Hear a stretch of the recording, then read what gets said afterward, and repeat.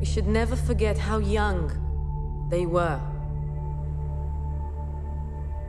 My father, Stefan Gold, was the youngest unit commander in Mossad. David Peretz had his 29th birthday while on the mission. When my mother crossed through the checkpoint into Soviet-controlled East Berlin, she was only 25.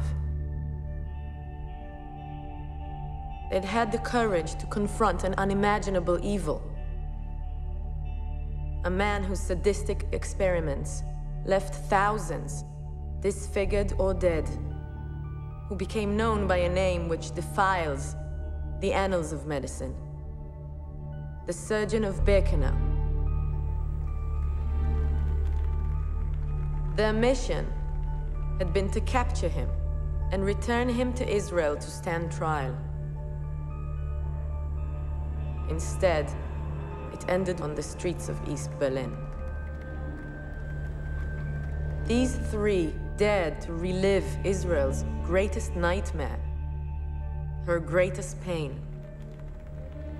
And in the simple act of facing the monster, they helped to vanquish it. This book is dedicated to my inspiration, my mother, Rachel Singer.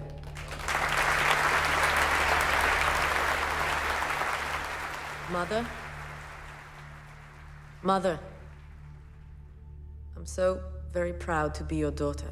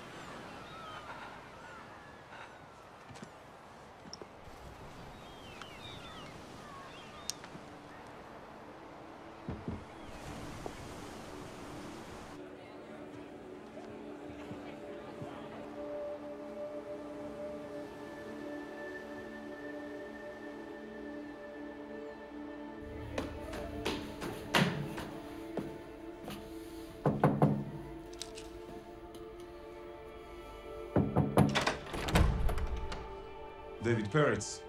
Yes. You were expecting me? Yes, I was expecting you. Would you come with me, sir?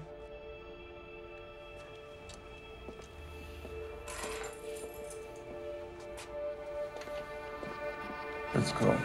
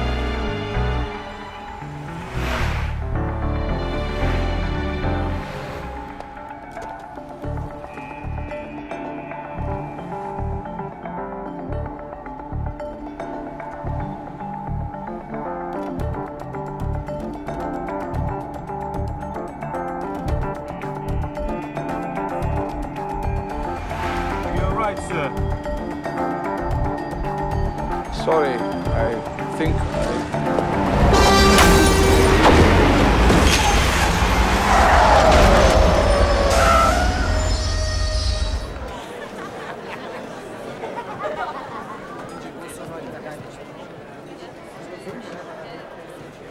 When are you going to stop Stop what? the smoking? I gave up alcohol. What more do you want? Okay, soon. I hope so. Do it for your grandson. I've marked the place. Perhaps from chapter 11. Good. Thank you. You must be very proud. Yes, I am. It's a great achievement. I'm very proud of her. And I'm sure you were invaluable in the research. Actually, my mother withstood all interrogation. My father was the talker. I'm the only journalist in Israel she won't speak to. I thought he couldn't come. Oh, sit down. So did I. My God, it must be election season. Papa, you came. I came. Rachel. Stefan? Okay, now, so you're the expert now. Maybe you can tell me something. Who is the handsome devil on this cover? So it went well. She was wonderful. Oh, that's good. Good, good. That's very good. I just want to thank you all for coming to celebrate the launch of this wonderful book. And I'm sure we are all particularly thrilled to have two of the heroes of the story here with us tonight. And even more thrilled that one of them has agreed to read for us. Miss Rachel Singer.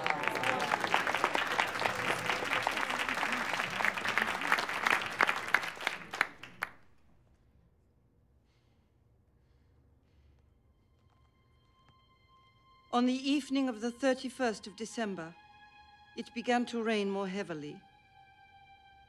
So isolated had they become from the outside world that it was only when she looked out of the window that Rachel remembered that it was New Year's Eve.